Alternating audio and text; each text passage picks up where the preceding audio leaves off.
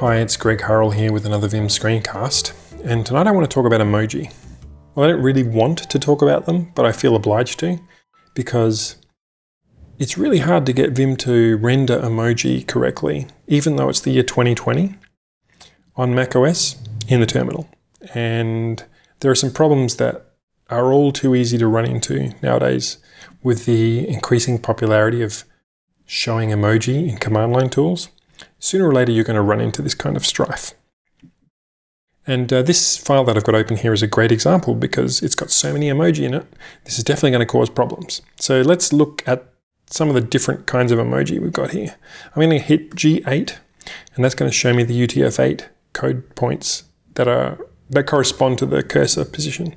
So that one there, you can see it's a 3-byte UTF-8 character followed by another 3-byte modifier. We've got a 4-byte UTF-8 character there, another one. Here's a 3-byte one, a 4-byte one, another 3-byte plus 3-byte sequence. Basically, we've got a fair bit of variety here. But if you look at the cursor block, that'll be our first clue that something's wrong. So look at that thumbs up emoji there. You'll see it's got a double width cursor block under it. But the paintbrush one there only has a half width cursor block.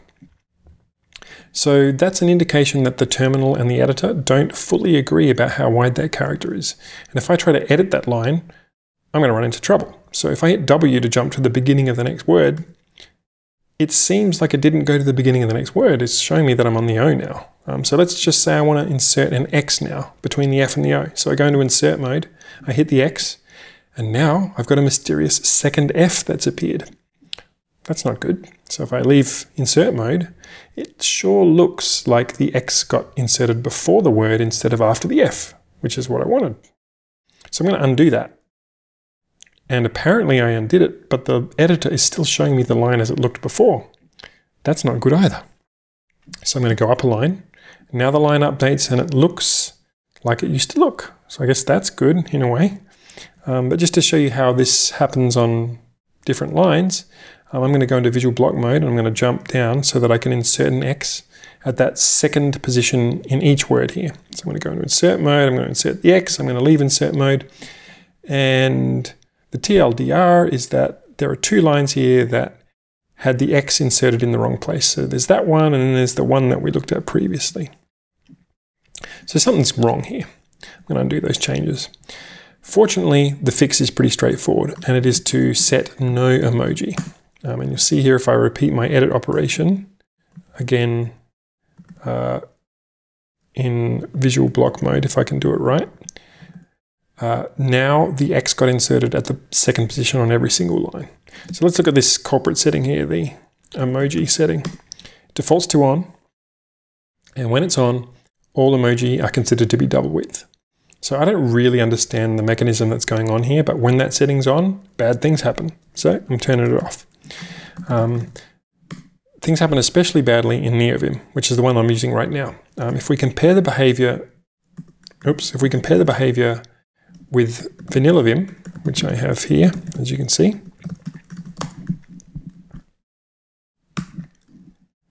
I'm going to set emoji again.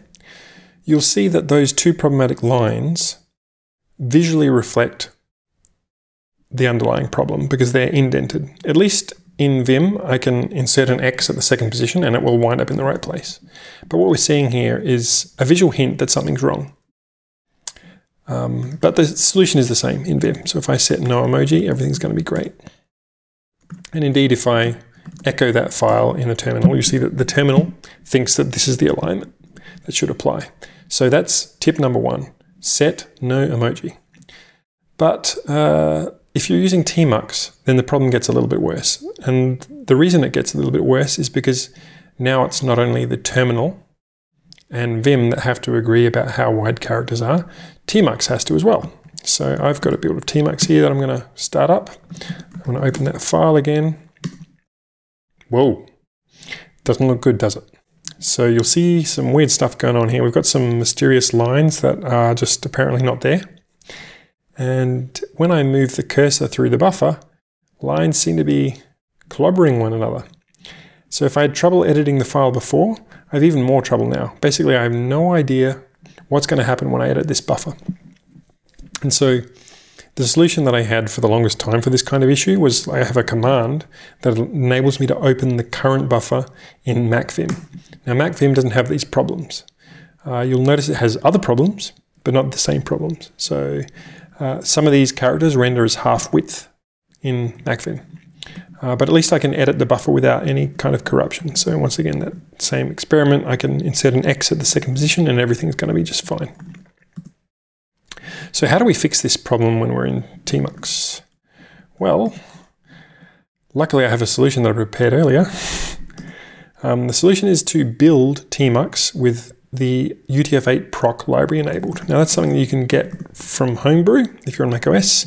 Get the latest one, so 2.4.0. And it used to be the case that you could do brew install Tmux enable UTF-8 proc or something like that, and it would build with UTF-8 proc. But they removed the ability to pass special configuration. So now the only way to do it is to build it yourself. So you clone the repo, you run, autogen.sh or something like that, and then you run configure enable UTF-8 proc, and then you build it, and then everything is rosy. So I have one of those already that I built previously. So I'm just going to open that, and I'm going to open that problematic file again, and you can see that the problems are all gone.